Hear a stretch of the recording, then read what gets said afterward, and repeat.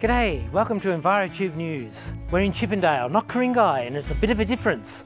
Like for example, we've got motorbikes and we've got cars and we've got traffic, and instead of the normal peaceful vista of Ku-ring-gai with the problems of cockatoos, we've got more urban density problems. Sustainability House is an incredible resource that Michael Mobs has set up to empower people to actually live in a more sustainable way.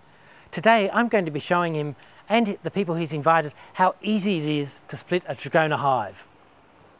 This is a really good opportunity for you guys who are gardeners and passionate to talk and ask questions of Peter, so that you can take stuff away and actually leave today as a qualified beehive splitter. Is that possible, Peter? Yeah, look, at splitting the hive, I actually did my first one without any knowledge. I knew it could be done, but I'd never done it before. Australian native bees, this species in particular, have their egg mass in the middle of the hive.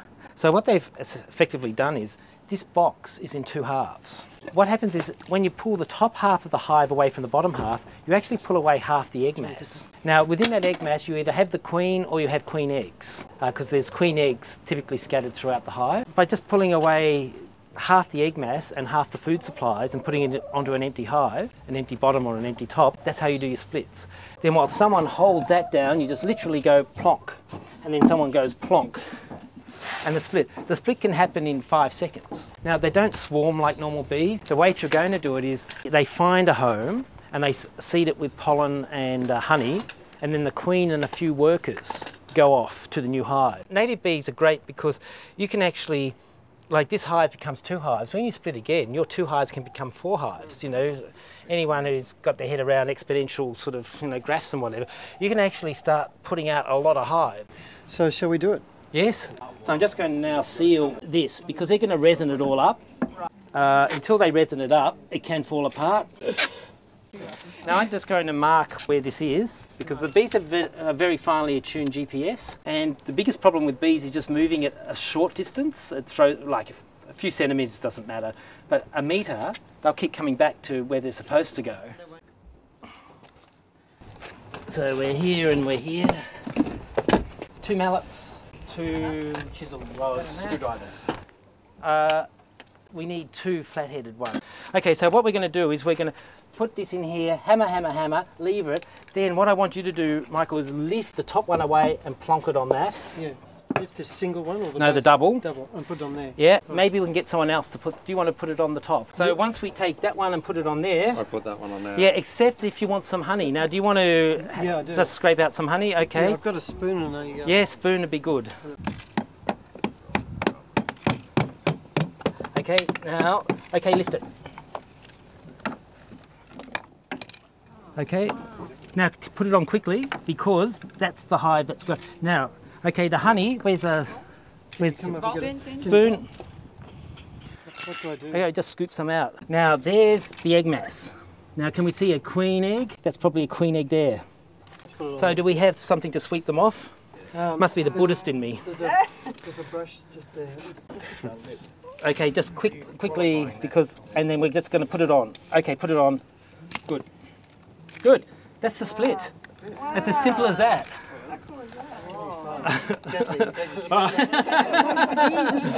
Okay, so we need some masking tape. Do I put this back now? No, not till we masking tape it up. So that's it. Now this hive can be taken away. The bees can't get out. Do you need to block it? Carefully lift it. Yep. That's the one that's staying. Okay, so this one's the one that's staying. So this curly bit here.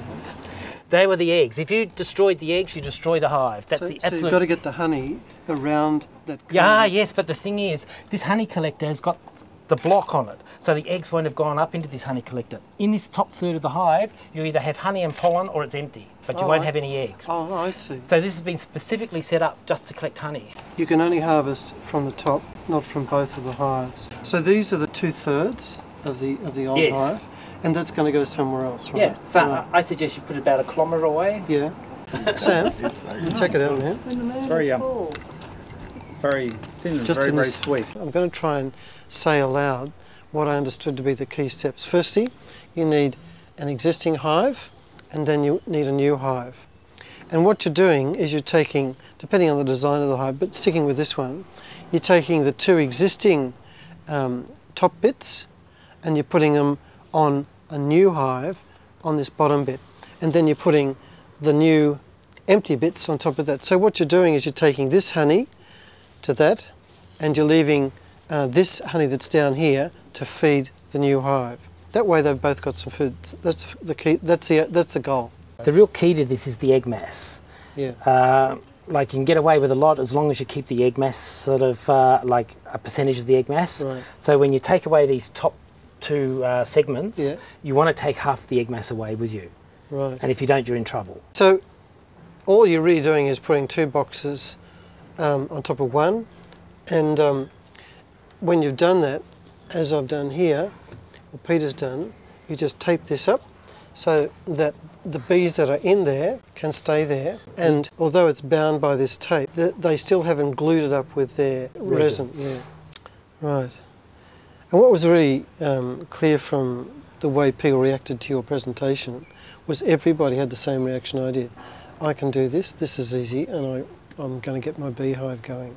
Yeah. Very inspiring, Peter. Yeah, well, it's not esoteric knowledge, is it? No, no, well, it is at the moment, but with people like you, it won't be.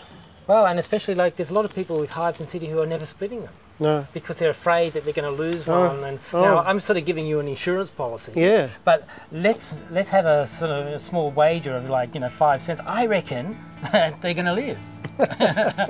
So. Let's hope so. So that's it. Well, there you go. Well, thanks for inviting me.